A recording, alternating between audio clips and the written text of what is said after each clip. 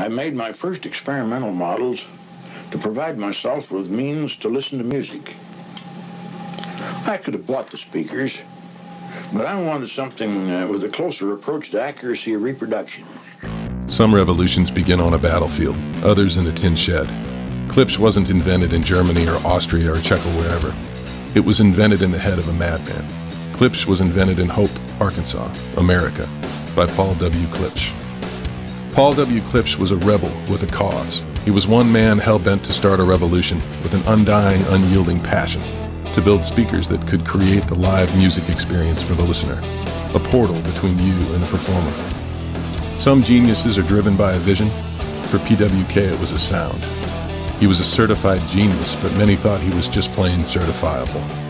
He created rules by breaking rules. He took a stand. Klipsch is his passion. Klipsch is his lust. Klipsch is his line drawn in the sand. Klipsch is flat frequency response, low distortion, high efficiency, and controlled directivity. Klipsch is lighter fluid on a flaming guitar. It's a front stage pass. Klipsch is horn-loaded nectar. Klipsch can put an orchestra in your living room or an entire rock concert in your cranium. Klipsch is bebop to hip-hop, Bach to rock, Stratocaster to Stradivarius, East Coast to West Coast, and all the flyover country in between. Klipsch is red, white, and blue jeans.